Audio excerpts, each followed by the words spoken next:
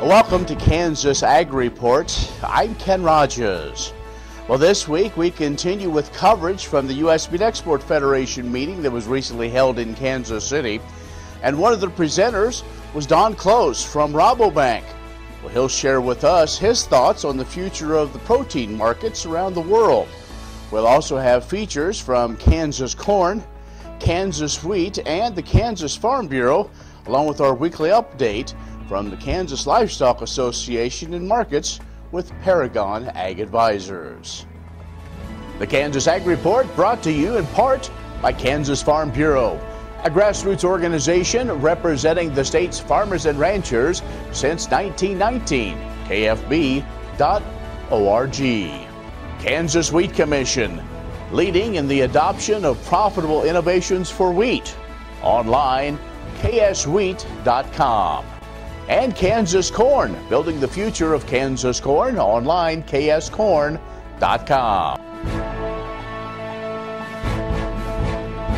In agricultural news from agview.net, industrial hemp, the new buzzword in Kansas agriculture, but a message is clear. No hemp or hemp-derived products, including CBD oil, are currently approved for use in animal feed, including pet food. Well, that's the word from the Kansas Department of Agriculture officials during a recent webinar with K-State Research and Extension agents and specialists. The Agriculture Improvement Act of 2018, many of us know that as the Farm Bill, did expand production opportunities for growing hemp around the country. Now, this year, though, is the first year it's legal to grow in Kansas, but only within the research program that is outlined by the Farm Bill. The department has developed the Kansas Industrial Hemp Research Program, and that offers potential for diversification for Kansas farmers looking for an alternative crop or for a new farming enterprise, perhaps, according to Ag Secretary Mike Beam. Now, industrial hemp can be used in various products, including paper, biodegradable plastic, and construction materials. Well, agriculture groups applauding the U.S. Environmental Protection Agency for finalizing its rule exempting livestock farmers from reporting to state and local authorities those routine emissions that come from their farms. The Fair Agricultural Reporting Method, or Farm Act, fixed a problem that was created in April of 2017 when a U.S. Court of Appeals rejected a 2008 EPA rule that exempted farmers from reporting routine farm emissions under that Comprehensive Environmental Response, Compensation and Liability Act, or CERCLA. It's commonly known as the Superfund Law. CERCLA, used primarily to deal with those clean hazardous waste sites, but also includes a mandatory federal reporting component. Now, the appeals court ruling would have forced tens of thousands of livestock farmers to guesstimate, if you will, then report the emissions from manure on their farms to a U.S. Coast Guard's National Response Center, then subject them to citizen lawsuits from possible activist groups. EPA's new rule does exempt farmers from having to make reports to state and local first responders under the Federal Emergency Planning and Community Right to Know Act, or EPCRA. It's adjunct to CERCLA, and they have hazardous emissions on their farm.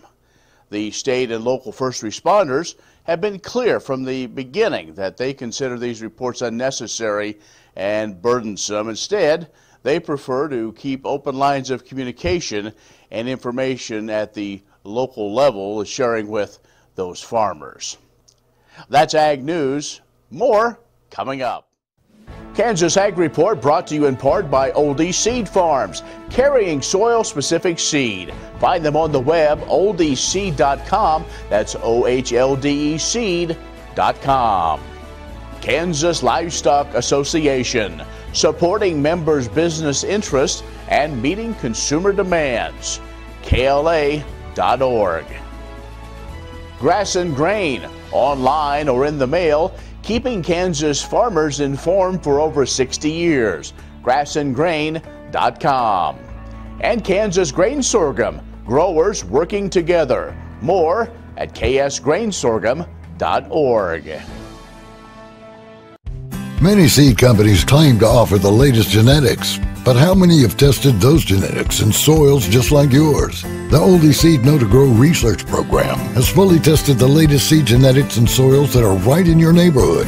The Oldie Seed Know to Grow program can recommend the best performing hybrids from technologies like Enlist, Extend, and Liberty Link that will optimize the yield and profit of every acre on your farm. Contact Oldie Seed today. The Kansas Wheat Innovation Center in Manhattan is rediscovering ways to get improved varieties and new genetics in the hands of farmers faster. Grower-led and checkoff-funded research initiatives are bringing about positive change. This grassroots leadership provides a strong voice in Topeka and Washington, D.C. Now is the time to partner with Kansas Wheat in moving wheat forward. Kansas Wheat Commission and Kansas Association of Wheat Growers. Farmers investing in their future and yours. Log on to rediscoverwheat.org.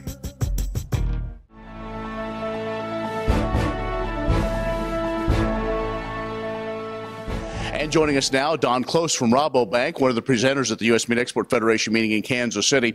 And Don, seems like we're making this almost a semi-annual get-together, you and I, talking about what's going on in the protein world. Sure. What'd you tell folks here looking into the future?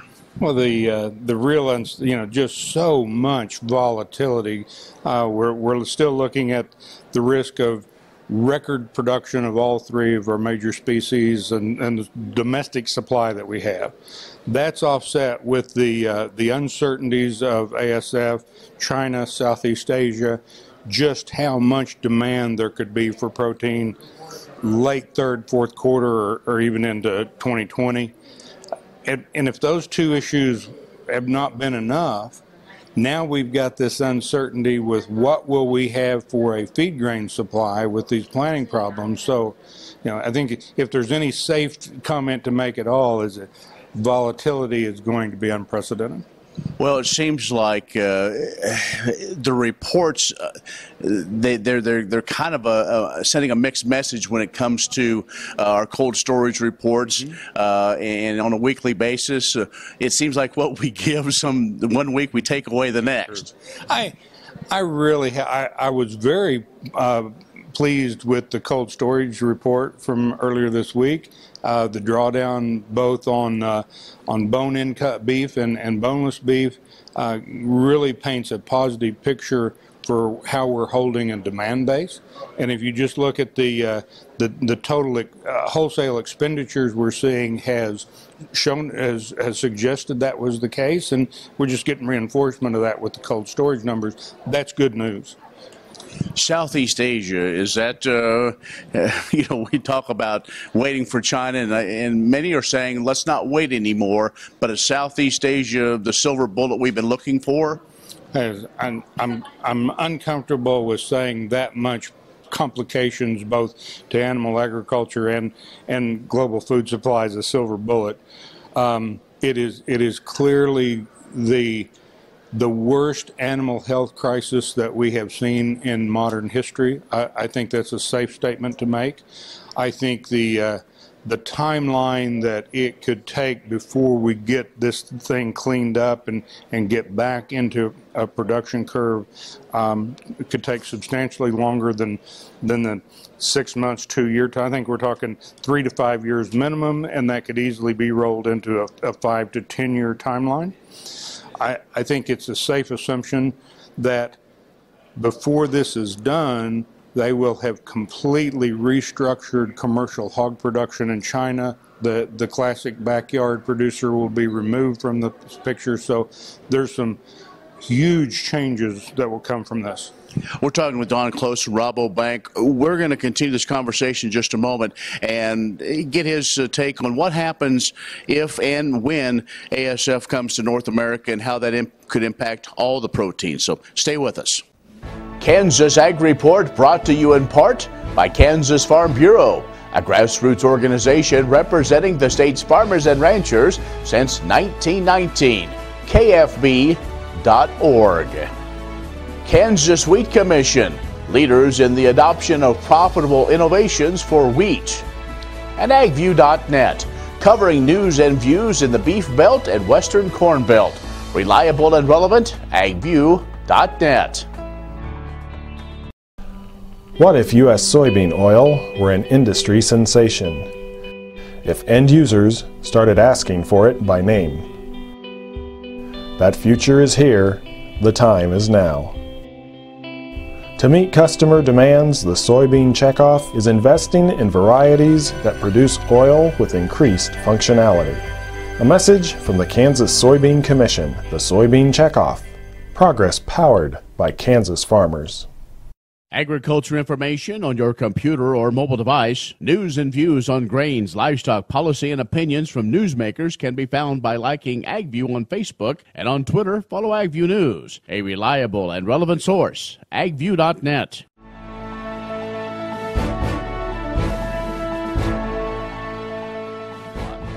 And joining us this week, Don Close from Rabobank. He is at the USMEF meeting in Kansas City. And Don, as we talked about, African swine fever has just really been impacting really all the proteins. But we continue to have this conversation. What happens if it does hit North America? How devastating will that be? I'm really getting mixed signals on that. If you listen from comments from some of the veterinary professionals that have been in China, you are clearly getting a response that it's not a question of if, it's a question of when. Since that time, I've heard a lot of things that I find encouraging. The first example they bring up is the number of years that the U.S. has been testing for and preventing for FMD, and how good a job we've done there. I think that's encouraging. Saw some stories earlier this morning that agreement has been reached between the U.S. and Canada on regional. In the case that there is an outbreak, we'll do trade on a regionalized basis. That's really good news, and we need to get that clause in a lot of other agreements. The other thing with one of the maps that was shown yesterday, if you look at the density of hog population in China opposed to the regionalized production of hogs in the U.S., we have a much better opportunity at isolation and eradication than basically anybody in China or Southeast Asia. A couple of things right quick. One, you talked about one of the earlier presentations at this meeting. Talk about the dairy industry and the impact worldwide we could see. Are big changes coming to dairy? We're seeing some. I don't know to say that there's big changes. We've clearly been seeing net liquidation of cows for the last 6-8 months. Just on the weekly slaughter data, and we've seen enough of an improvement in milk price that we're seeing some improvement in the global markets, seeing a little bit of improvement in the U.S., and starting to see some evidence that rate of cow liquidation is slowing down. I don't want to be overly optimistic on dairy, but I think to reach a level of stability in dairy is very likely. Okay, let's jump back. USMCA, we talk about China, we talk about every other market, but really the two most important ones are just right near us. Yes. Well, and clearly, the first observation I would make is when we reach the impasse with China, or this cool-off period, as we've heard it referenced, clearly the emphasis of the administration shift back to getting some resolve at USMCA. That was immediately followed with the removal of the steel and aluminum tariff. You've had the legislative changes in Mexico to get the approval. I think all parties involved need that trade so badly. I think like when we got the NAFTA agreement, we talked ugly about it until the House vote, and a very narrow passage. I think we'll ultimately see a similar conclusion this time. All right, so before we let you go, bullish or bearish looking to the future when it comes to our proteins?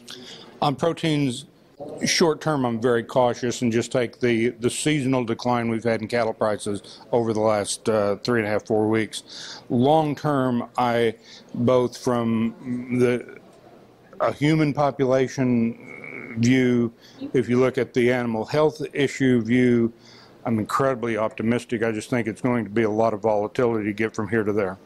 Don Close from Rabobank has joined us. Stay with us. We'll have more coming up. Next time you see a beautiful field of corn, reach out and thank the farmers who work tirelessly to raise corn for livestock feed, renewable fuels, and exports to feed a growing world population. The farmers on the Kansas Corn Commission work for Kansas Corn with grower-funded checkoff dollars that support foreign and domestic market development, research, promotion, and education to expand opportunities for Kansas farmers. To learn more, visit kscorn.com. You don't have to be a farmer or rancher to become a Kansas Farm Bureau member. Anyone can join. As a member, you'll get discounts on things like hotels and entertainment, health and wellness services, cell phone plans, and more. You'll also strengthen the lives of your fellow Kansans and help build strong, prosperous communities through agriculture advocacy and education. Join us today. Visit kfb.org/join to learn more.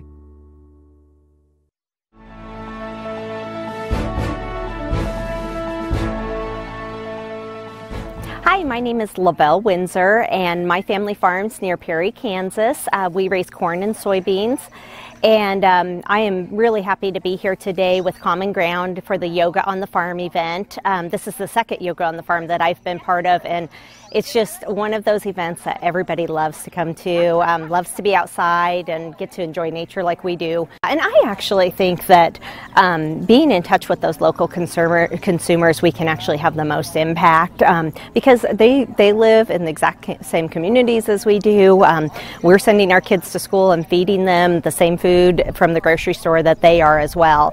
And making that connection is really key. I think having a face alongside them that they can recognize helps them to understand that this isn't some scary them out there. About 95% of farms are family farms, and I always try to let people know that our farm is a third generation farm. It was started by my husband's grandparents, and his dad continued to farm, and now he and his brother farm, and we're hopefully raising the fourth generation on our farm. But not just our farm is like that. Almost every single farm that I know is some variation just exactly like that. So if you're comfortable with our farm being a family farm, just think of almost every single other, or 95% of those other farms being exactly like that. Kansas Corn reminds you that E15 fuel is the right choice for every kind of driver. For the car enthusiast, E15 has higher octane. For the thrifty driver, E15 is priced lower than regular unleaded. For the nature lover, E15 provides cleaner air. For the shopper who buys local, E15 has more ethanol from our Kansas corn farms. Choose E15 for a higher octane, lower price, cleaner American fuel. Message from the Kansas Corn Commission. Learn more at kscorn.com. Many seed companies claim to offer the latest genetics, but how many have tested those genetics in soils just like yours? The Oldie Seed Know to Grow research program has fully tested the latest seed genetics in soils that are right in your neighborhood. The Oldie Seed Know to Grow program can recommend the best performing hybrids from technologies like Enlist, Extend, and Liberty Link that will optimize the yield and profit of every acre on your farm. Contact Oldie Seed today.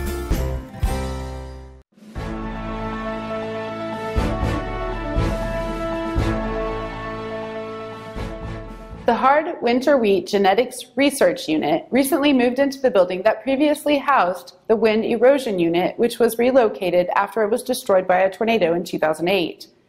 The building is around 10,000 square feet, and it's modern technology, which allows them to grow wheat year-round in their large growth room equipped with LED lights. Mary Gutierrez, USDA research geneticist, says being able to grow wheat 365 days a year is a huge benefit to wheat research.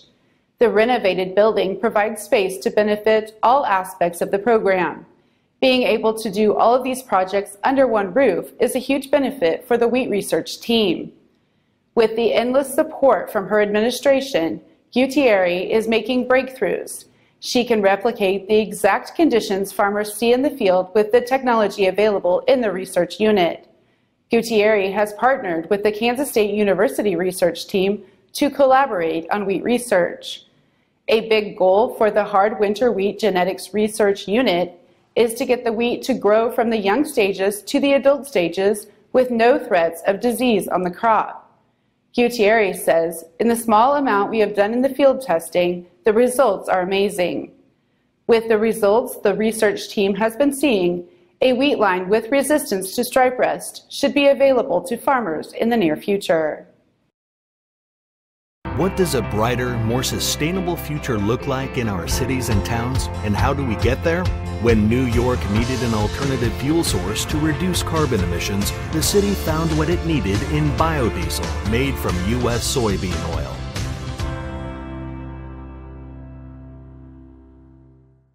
The Kansas Wheat Innovation Center in Manhattan is rediscovering ways to get improved varieties and new genetics in the hands of farmers faster. Grower-led and checkoff-funded research initiatives are bringing about positive change. This grassroots leadership provides a strong voice in Topeka and Washington, D.C. Now is the time to partner with Kansas Wheat in moving wheat forward. Kansas Wheat Commission and Kansas Association of Wheat Growers. Farmers investing in their future and yours. Log on to rediscoverwheat.org. Agriculture information on your computer or mobile device. News and views on grains, livestock, policy, and opinions from newsmakers can be found by liking AgView on Facebook, and on Twitter, follow AgView News, a reliable and relevant source. agview.net.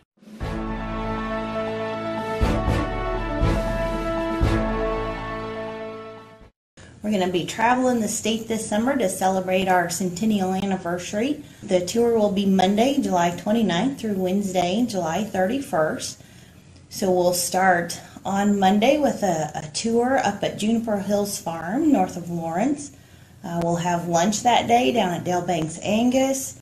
And then we'll make our way to Wichita and tour the Bluestem Elementary School and have a meal that evening at Everly Farms. From there, on Tuesday, we'll go to Wichita and tour Cargill's new facility. We'll also see the Stafford County Flour Mill.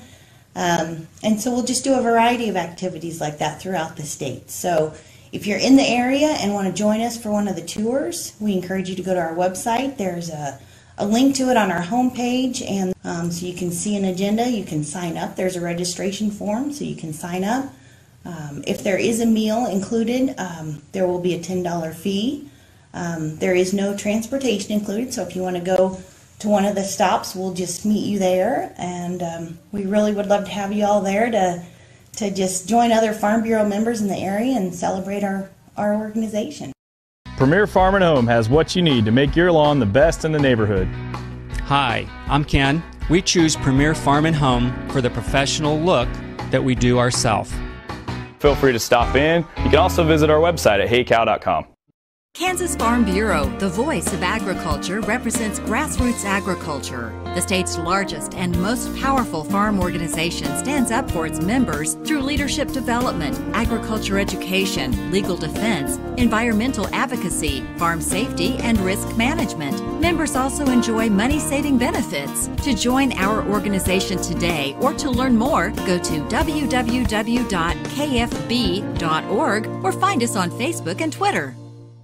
Agriculture information on your computer or mobile device. News and views on grains, livestock, policy, and opinions from newsmakers can be found by liking AgView on Facebook, and on Twitter, follow AgView News, a reliable and relevant source. agview.net.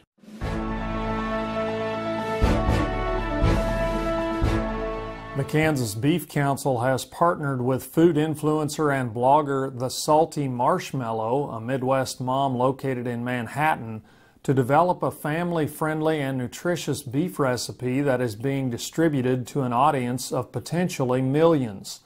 This checkoff-funded partnership resulted in the creation of a ground beef fried rice recipe that can be prepared in less than 30 minutes, making it an ideal solution for older millennial parents. In addition to the recipe, the Salty Marshmallow shared that beef is packed with protein and provides 10 essential nutrients.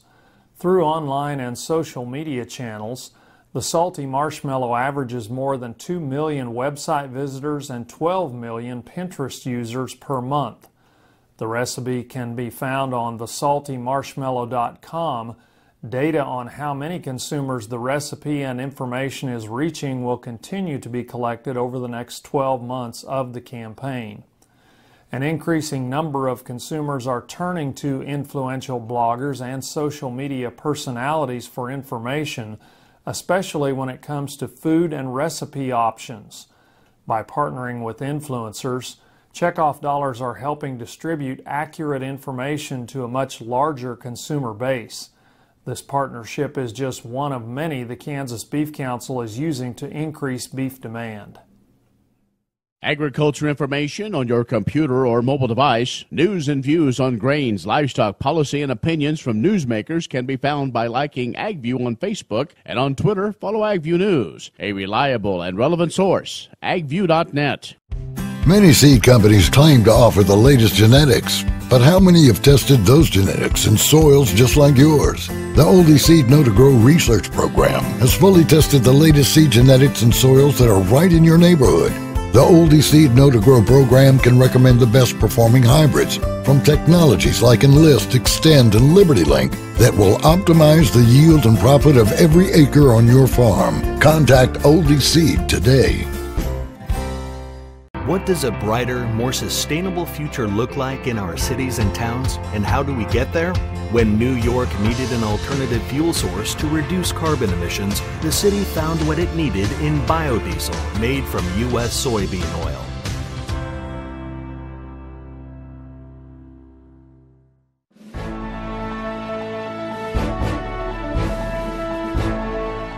Hello, my name is Aaron Summer with Paragon Ag, and I'm here to talk about the cash grain markets. As the markets have been rallying these past couple of weeks, we have seen basis stepping back little by little, mostly every day. The wet weather has been affecting basis also with the uncertainty of the quality and quantity of this upcoming crop, as well as interrupted logistics.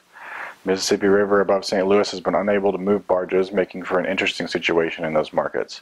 Along the Missouri River and through the country, truck lanes have been inaccessible because of flooding, throwing a wrench into the truck movement.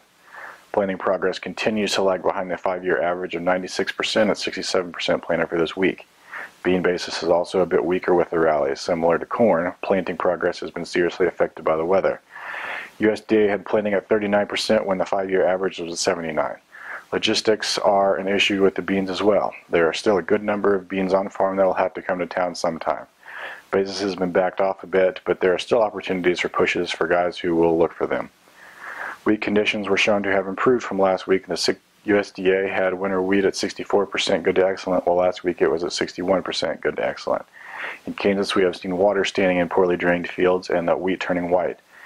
As you know, this can lead to low test weight in that wheat and potentially other quality issues. New crop basis has been pulling back a little as we get closer to harvest. I would expect to see buyers looking to start buying with protein scales and guaranteed qualities here even before we get into harvest. If you have any other questions or are looking to sell some grain, give us a call at 888-452-8751. Well, that's our show this week. Be social with us online at KansasAgReport.net. Like us on Facebook at Kansas Ag Report Television Show. Follow us on Twitter at Kansas Ag Report. I'm Ken Rogers. Thanks for watching. We'll see you next week.